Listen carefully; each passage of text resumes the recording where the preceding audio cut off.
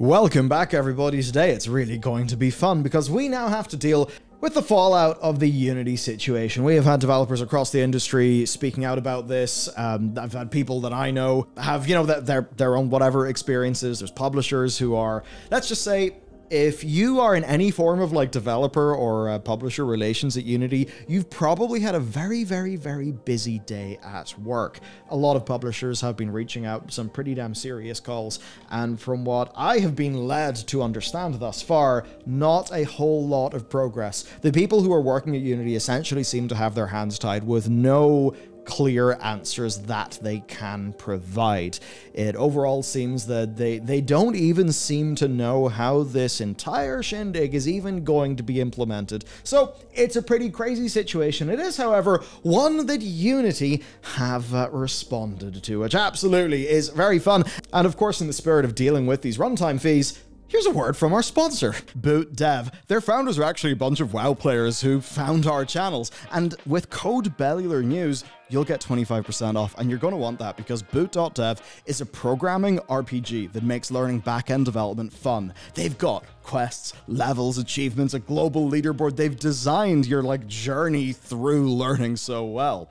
Now, back-end developers in the US, by the way, earn 100 grand as of 2022, and that's just the median. That's a lot of money, and you can also often get remote or hybrid work. Now, BootDev specializes in back-end development using Python and Go at your own pace, which is an excellent choice. With them, you can avoid tutorial hell, just, ping-pong around the place, and you can just go to Boot and get started coding.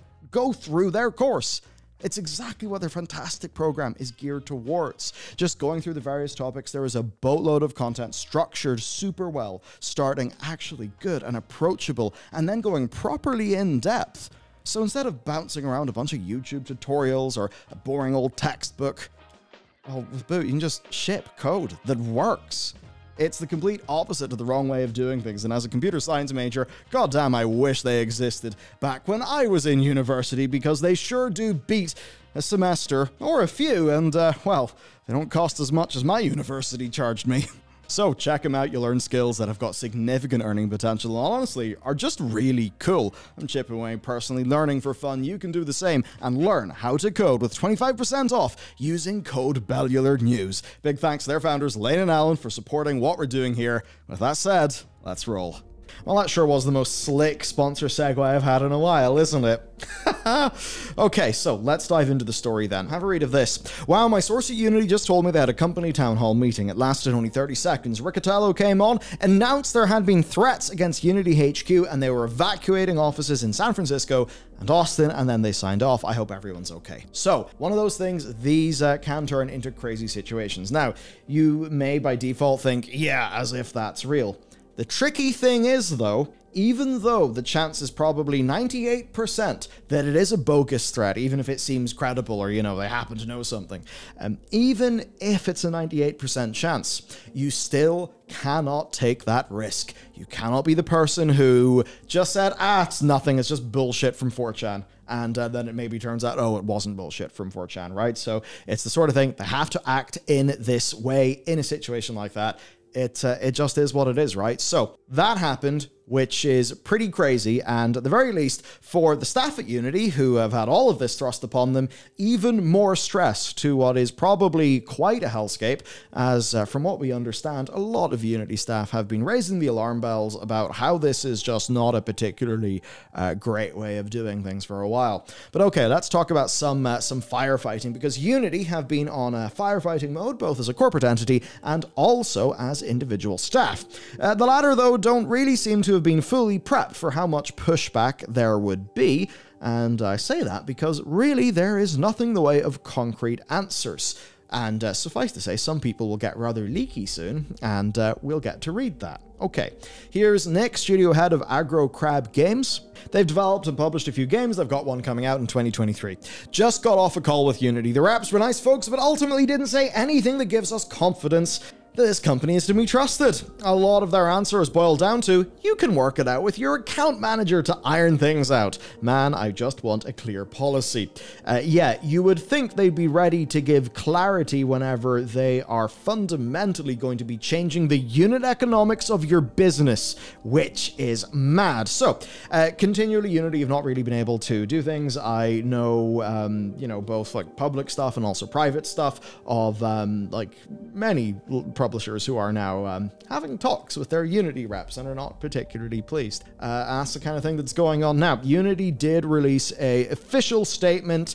To be honest, it's a whole load of nothing, so I'll give you our more summarized down short bit. So they start with the fact that customers were suffering from confusion and frustration, which is awful. You did this though. 90% of customers won't be affected by this, they say, but 10% will be subject to fees that they never agreed or planned for. Because again, you're saying, hey, your unit economics in 2 or 3 months, they'll be different. Have a nice day. Yeah, that doesn't seem like the sort of thing that should be going on, at least in a business like this. This is different from just like Netflix is saying, hey, we're going to charge you £2 more a month for our service. Like in B2B, stuff does not work that way. I mean, obviously price rises can happen, but you know, there is more of a dialogue because you have a lower volume of customers and, well, customer care, you know, the stability of businesses, especially if you're essentially a form of like utility provider, that stuff is extremely important. Now, the way they say here that 90% of customers won't be affected by this, you see, one thing that a lot of people don't fully appreciate is survivorship bias in games. As an example, our game, The Pale Beyond, via some numbers I saw of like average Steam sales data, we're in like the top 85% or something like that. And that's crazy to me. Or, you know, 85th percentile, or maybe it was 90th, but it was like pretty high. Now, the thing is, I'm not swimming in money. I have some funding, you know, worked out like for our next title and stuff, but that is not Pale Beyond revenue that's funding that. That is me and, you know, my business partner finding ways of raising the funds. It's like that sort of thing. If they say like only 10% of our customers, you know, will be impacted by this. Like the people who are running businesses are that like 10%, right? So it's, I don't know, it's kind of crazy. Like there's so many more people use Unity than pay for Unity. Same goes for Unreal. Just because of the way that these tools work. Kind of weird. Like you could say that Unreal though, they're able to subsidize their technology group because, you know, Fortnite and all the other things that Unreal are doing. But anyway, I suppose one big thing there, Epic Games, privately held. Tim Sweeney, majority shareholder. Unity Technologies went public a few years ago. And funny enough, it's mostly went downhill since then. But anyway, let us continue. They say the fees will be on new installs only, but of course you will have to pay for people installing your game, and you did not have to pay for people installing your game before. Now, the way that this essentially works, like their whole framing initially was that, hey, as Unity, we have two things. Thing number one is the runtime. Thing number two is the editor. And via your Unity subscription, you're paying for the editor, but you're not paying for the runtime, which is, suffice to say, a very loopy way of working things out. Then there's also how do installs count here. Reinstalls, fraud, demos, web games, charity stuff won't count, but they provide no clear way of how they are going to identify, like, oh, that key was from a Humble Bundle, that key wasn't from a Humble Bundle. Also, Humble Bundle, some of that goes to charity, some of it goes to the developer. Where's the line? Because, like, that could be exploited against Unity, so they do have an incentive, because if people were just like, yeah, it's a Humble Bundle, you know, give a tiny percent, or as small as you can, to the charity, the rest to the developer, then, you know, Unity's going to be very angry. It's like, oh, you're using charity as a technicality, we're going to bill you. You know, we don't really know. And basically, none of this is new. Right? This is just a bunch of clarifications and things that were posted like by some employees, codified into one place. Nothing has been walked back in this that was distributed as a paid advertisement on X.com. Isn't that fantastic? As Mike Bithell quite well put it, I would like to acknowledge any confusion and frustration anyone has felt as a direct result of reading and understanding my publicly stated position. I will be providing no further comment at this time.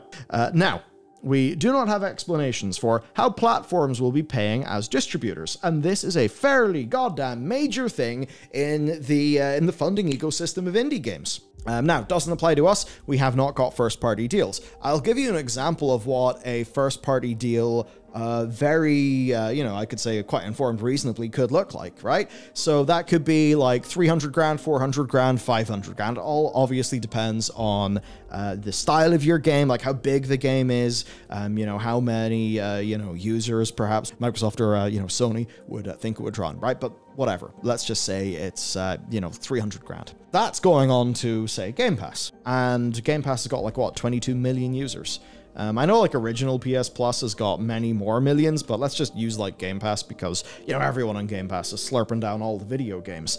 Well, now if that is just charged, whatever the rate is per install, Microsoft is now thinking, okay, so we're going to pay X amount of money for the game, because sometimes Microsoft will, they'll sign a deal to bring a game over to their platform, or maybe they will sign a deal earlier on to support development, right? And that can be extremely useful for many developers. I suppose whenever Epic was doing exclusives, it kind of worked out like that too.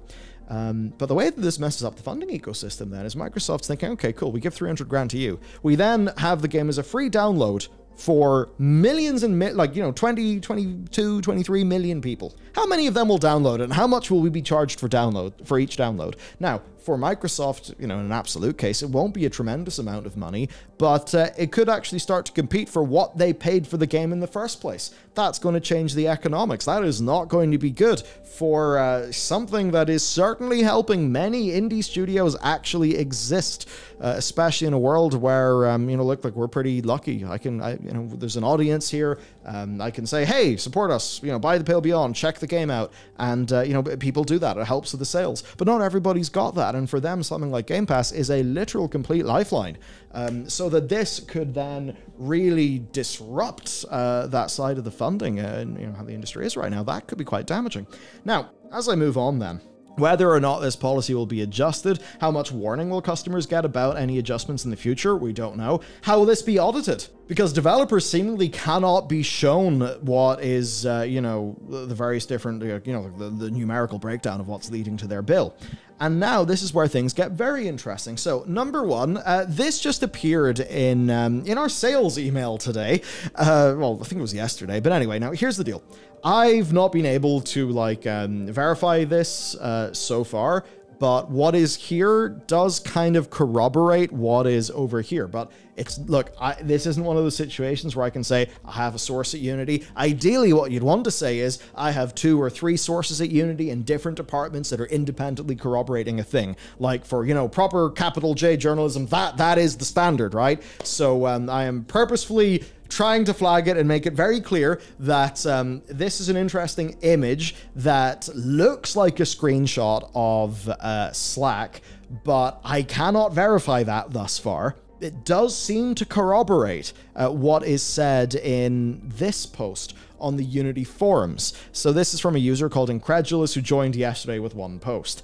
But they're claiming that they're a current Unity employee. I feel compelled to post something because I'm appalled at the initial choices for how this pricing model is being done, and most importantly, the poor and confusing communications around it. And it's been a very bad 12 plus hours for the people over at Unity. Now, there's a good explanation here, and this does actually cut to a problem. Unity needs to generate more revenue to eventually be a profitable company so that we can sustain developing Unity for many years to come. Employees need to be paid, or there's no engine. It's as simple as that. There's some cold, hard facts here. And in the similar way, the unit economics of Spotify are so bad that they've really been going hard on podcasts because they need more things. Spotify's got a crazy issue where the more you use Spotify, the less profitable you are because of how basically it doesn't seem like it's a kind of, like rev share. No, it's more like, remuneration per pay. So that's actually... Yeah, Spotify's model is terrible. They've had to diversify into other things. You then look at Unity and you're like, why is Unity talking so much about architectural, just so many other use cases, virtual production, etc., etc. And it's because they need to expand out to other things because they're struggling to get the core games business to actually work for them. And they certainly do have a problem here because number one, they're a public company. they now have new sets of incentives that Epic Games doesn't have. Epic Games also, and I say Epic because it is their main competitor, and yes, I know, like as an example, Godot is out there, and we'll talk about Godot in a little bit. You know, Epic have got Fortnite. They have other ways to bring in a hell of a lot of money. They have lines of business that Unity don't have, and also they're privately held, which probably helps. Now, the way that Epic is, you know, 5% of revenue. Then with Unity, it's the per seat revenue. I think, you know, about like $1,800 a year a seat on the Pro plan, which after a certain amount of revenue, well, there's one bracket, you go past that revenue, then you have to have the Plus plan. They're actually eliminating the Plus plan. And then the next revenue bracket, you've got to go for the Pro plan, like for all the seats in your organization. So basically Unity's a subscription, but it is actually royalty free. And I suppose that's the interesting thing here. Depending on the unit economics of your game, paying per install could be cheaper than the royalty-based model, right? So you could see how that could be actually a good thing for some game developers. But very obviously, this is just being targeted at mobile, especially the incentives to use the Unity ad platform, and essentially to get credits and, you know, like the first party stuff. It's not exactly as aimed at, I think, a lot of the parts of the industry, like big premium games that are actually talking about this. They say many very profitable game studios pay very little to Unity compared to other costs in their business, despite the Unity engine being an essential part of the gamer product. This is aimed at the 10% of customers as a way to scale their costs, you know, with success via revenue and installs. One of those tricky things, right? If it was a, you know, 5% style thing, maybe they wouldn't be in a position like this. So this person goes on to explain that, yes, this is targeted at the 10% of customers that, you know, are actually making a lot of money, right? But I also do admit that there is a will to bring more users over to the Unity Pro subscription because, well, you know, more revenue, right? And it's one of those tricky things. Like, yes, the more something is completely free, they do have to make their money somehow. They've tried to do that with the ads platform. Of course, though, there's been a lot of things rocking the advertisement industry lately, but to get onto some more of the real spicy stuff. So this person talks about installs, right? Installs are meant to be unique per unique user. CI tests, other automations won't be charged. They don't want to charge for fraudulent installs, so I'm very glad that they don't want to. That sets my heart at ease. There will not be an embedded phone home mechanism, which then makes you think, how will they calculate this? Point 5, Unity hasn't actually completely figured out how to count installs yet. Whatever the solution is, it will be conservative. It will potentially / probably undercount installs, but definitely will not overcount. They will not charge for charities, for subscription services. They will talk to a subscription services distributor, not the game creator. There will be an online calculator to model your potential costs soon. And they do say that, yes, in this current form, it's possible for successful games with very high install counts and low enough per install revenue to, lose money when people install their game. And when this was raised internally, apparently the answer they got was, we would fix this with the customer to not bankrupt them. Which again, I am sure will feel great. You know, it's that's not a clear policy. That is a, you know, talk to us and we'll see how it goes. And then you wonder, like, will everybody be able to access that equally? Now, I've seen examples of people who would be screwed over by this. There's a dev here who is saying that high install, low revenue per user games get taxed proportionately more. I ran a game with over 150 million installs, a 4 to 7 cents ARPU. This would have 25 to 50% of my revenue stolen by Unity now, so that's very cool. I saw another example of people who are basically that they're in a similar situation because they're not running ads. It's just some sort of like optional in-app thing because their app is targeting a younger audience, so they don't want to do certain things on it. And basically how the Unity change would just wipe them out. Now, according to this, Unity will just talk to them and waive the fees, I guess, but, or, you know, reduce them somehow. But man, none of this seems to be trustworthy. Then there is this, which seemingly is like a Slack screenshot that was sent to me. Basically, the core thing here, it is actually the underlined stuff. Please know that we have a team focused on building solid solutions for it. This is about, you know, how they're actually going to technically implement the counting of installs. As an FYI, my team is heavily involved with the creation of a runtime install counter and added invoicing layer to support our newly introduced runtime fee. This will take a substantial focus as of now until at least end of year. Remember, they want to turn this on at the start of 2024.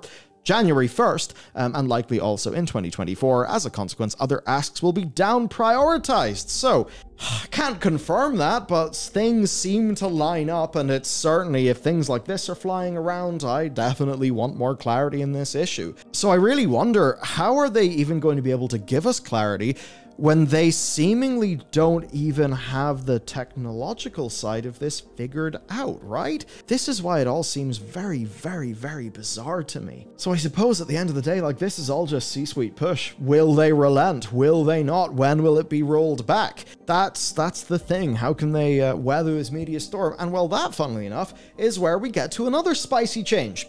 Because they've already made efforts to suggest there is no way out for developers. They have retroactively updated their terms of service, license, that Unreal Engine style locks you into the license that you signed on with. And that means the developers cannot rely upon that, or they can perhaps choose some sort of costly legal battle to, get a confirmation on whether it works, which is very cool. So companies making Unity games, I think especially in mobile, have a think about like MiHoYoverse games like Genshin Impact, they will simply be directed towards the higher tier subscriptions for better discounts, or, like the credit system, by integrating Unity ads into how they do things. Now, as Simon Carlis basically explains, again, Game Discover Co-newsletter, really good newsletter, I would recommend.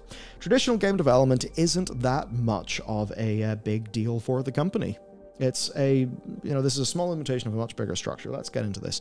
Unity wants a semi-trackable solution for better monetizing its top, mainly mobile customers. So, how do you approach this? Although a percentage of developer revenue is more logical for engine licensing, as Unreal's 5% gross over 1 million fee is, it works completely on the honors system. Epic has no way of knowing your revenue, but download numbers can be tracked. That's how this started. The PC console engine business is surprisingly unimportant fiscally to Unity. Looking at their latest quarterly financials, Create Solutions, the engine division, was $193 million compared to Grow Solutions, the mobile ads side of things, and other things, that's $340 million. Industries beyond games represent 30% of the total Create Solutions revenue. So engine revenue for games is only 23% of Unity's revenue. PC console is presumably half or less than that, which is it's not that much.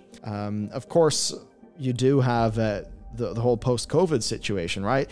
Do you remember how stocks went to insane values during like all the lockdowns? And people are just like, wow, I guess this transient period of change that will likely end in a year or two, I guess that means the fundamental value of this company's went up. And then everyone gets surprised whenever Meta tanks. I think it tanked, then went back up, but like when Netflix and all these companies kind of fall back down again, people realize, oh, suddenly Zoom is not the most important tech company ever. And when you get to the numbers here, it's hilarious because their share price, which topped out at $196 a share in November 2021, is now $36. And dropping, aided by ATT charges on mobile platforms. It still has a market cap of $14 billion, but there's a lot of pressure for it to reach this bizarre thing that is called actual profitability. Engine fees are therefore an obvious angle of attack. One of the situations that so many of these very growth-based companies, get in. It's like, yeah, you're growing, you're becoming a very important part of these industries, but how are your basic economics doing there, Buster? That's the issue.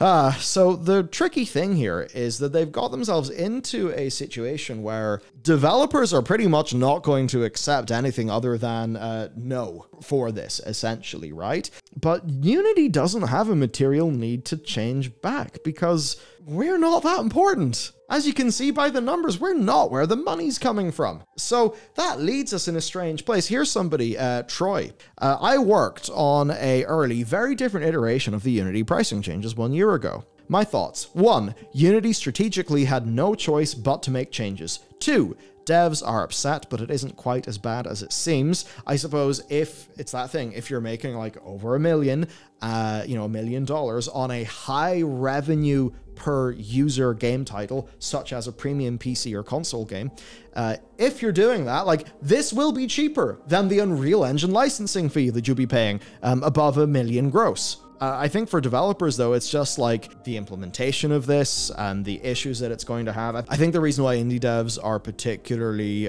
worried about this is like the impacts on, say, like a Game Pass deal, that lots of downloads could change the economics for Microsoft or Sony to the degree where maybe they're not wanting you to be downloaded a bunch on their platform and they're not wanting to pay for that. So that's one of the reasons. And as well, just generally, there's been a lot of negative sentiment towards Unity. Honestly, for ages now. Slowing of innovation, it becoming extremely clear that while Unity started off as a games engine, that we are absolutely no longer the priority. Thoughts in Unity have been going down for a while. I think this is a very large expression of that. So according to an ex-developer, then, they've been working this for at least a year, and, well, here are some interesting facts. They have over 3,000 engineers working in the engine. 80% of users don't pay anything for it. Their ad service subsidizes engine development. A year ago, the runtime fee was off the table because it was hard to implement, but then things were changed with mobile advertising getting less relevant because of App Store privacy changes and layoffs and hiring freezes, meaning less licenses were being bought overall, and this is essentially the why Unity wants to change. I think we can all sort of understand that they want to do some change, but it's the decisions about how it was implemented, how it was communicated, and when it was going to take effect. That is what the developers are particularly angry about, that this is essentially just being sprung on you with very little warning. It's basically them just saying, hey, we're unilaterally changing the deal, and that's that, which is not cool. I think especially because of the way that the thresholds were applying retroactively. So,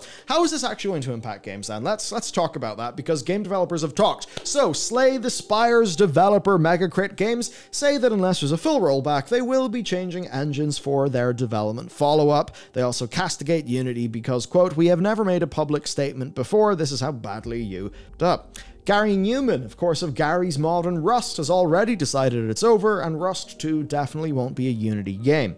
We have Inner Sloth. The Among Us devs have told IGN that temporarily delisting the game is an option on the table while they switch engines. The Human Fall Flat developers No Breaks Games are currently questioning whether they can keep developing using the engine. So doubt and fear, very much the watchwords of the day. Many devs are starting to weigh up the costs of an engine change, of retraining staff, and dealing with any potential costs there, because that's hard. And I think Mike Bithell, once again, coming in with a very wise take. Hey devs, consider factoring in engine retraining time for your team into your upcoming budgets. I expect indie publishers are already privately discussing their strategy here, but I wouldn't be shocked if some transparently makes space for this when booking next projects. That certainly is interesting. At the very least, I know that quite a lot of publishers are trying to speak to Unity right now. So there you have it, doubt and fear. I think for me, the part of this is just crazy, is like, come on, guys. How on earth are you doing this when you don't even know how it's going to be implemented? I mean, I'm sure they know, I'm sure they're working towards a solution, but that it doesn't seem to be finished in such a way that they can very transparently say how it works, that is just not good enough. That's not the sort of behavior that I expect. But then again, are we that important? That's the thing. In many ways, this is a literal loss. I mean, like, for a game, you know, let me double check. Yes, so Pale Beyond, you know, £16.75. Now, this could be interesting in the waterfall, because we lose 30% of that.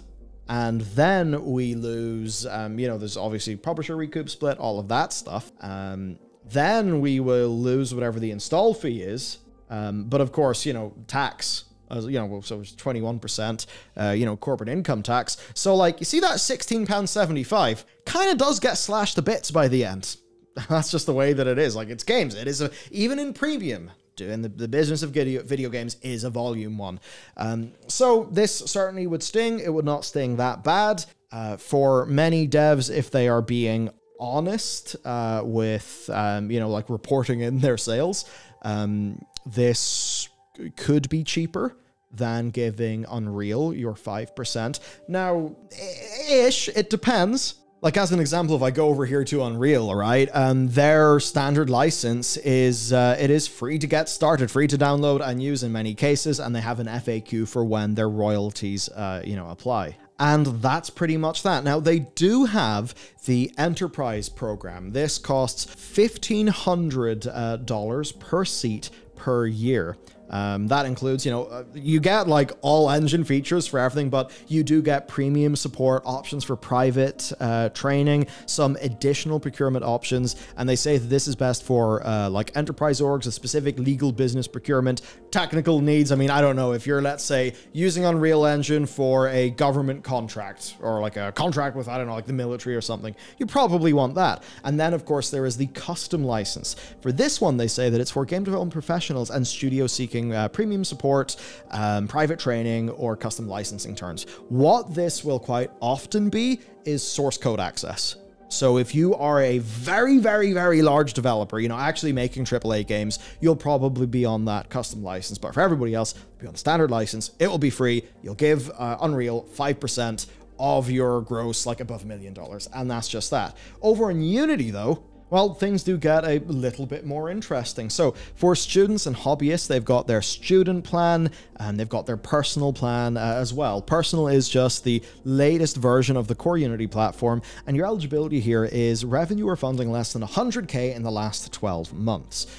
So as an example, for our team, we are on like Unity Pro, which, yes, 1,877 a year per seat. So yes, it is more expensive than Unreal, but it's royalty free, but it's more expensive. So then it'll depend, how many seats are you paying for? Whether like one engine will be more expensive than the other, because Unity is going to be more expensive if you're like a bit of a smaller game project and you're using a few seats and then you're paying the runtime fee. Whereas, if you're an indie game and you sell like 900 grand of revenue, Tim Sweeney's like, I'm dabbing with my Fortnite bananas over here. I don't need any money. Our engine team's got everything they need. So it's interesting from the perspective of competition. But finally, there is Godot. And for Godot, I need to go to the Humble Bundle. Now, what's funny is that over in Humble, there actually was an already active bundle here for Unity that has sold 2,460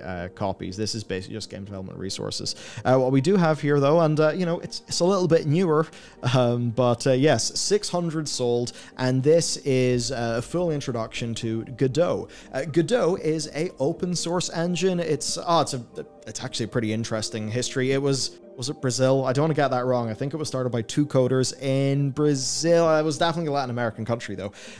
Anyway, and, things went on. It's pretty awesome, actually. It's really, really damn good for 2D. You can do 3D as well. I haven't personally looked into it as much, but I do think it's, quite nice here that here's a whole bunch of resources and stuff to get you started in Godot. Pretty damn well-timed, all things considered. So let me know if you're a fellow game developer, what are you doing on this? I mean, if you're in the premium PC space, for me, it's like what it would cost me in cash flow is to do an engine change. It's going to be more, right? It's just going to be more than, what I would save by moving to another engine. It's just as simple as that. Like, it takes time to retrain employees, and that's not particularly something we're going to be able to afford. The existing skills are in Unity. We're already, we're months into a new project in Unity. All the tools that we've built, they're in Unity. And that's one of the things with game engines. Like, it's sticky, it's like video editors, moving from Premiere Pro to Resolve. A lot of people are going to say, hey, go to Resolve. I mean, look at that license. You don't have to pay Adobe monthly. How awesome. But here's the thing. I'm a Premiere Pro editor. It's how my brain works. In the same way that you have people who are Final Cut editors, and that's how their brain works. It can be pretty damn hard, and the cost of making a change can be humongous. So unless, I basically think that unless it's a developer who is either starting a fresh project, or is in a particularly low revenue per user space. Because, look, if you're making 50 cents a user, great. That can be a really nice scalable model. If Unity starts taking away, say 20% of your revenue, oh dear, that's really quite bad. There's a lot of businesses, so 20% of the revenue goes away, and now they can't invest in a new thing. Or maybe even if they're already up against the wall, maybe they get wiped out.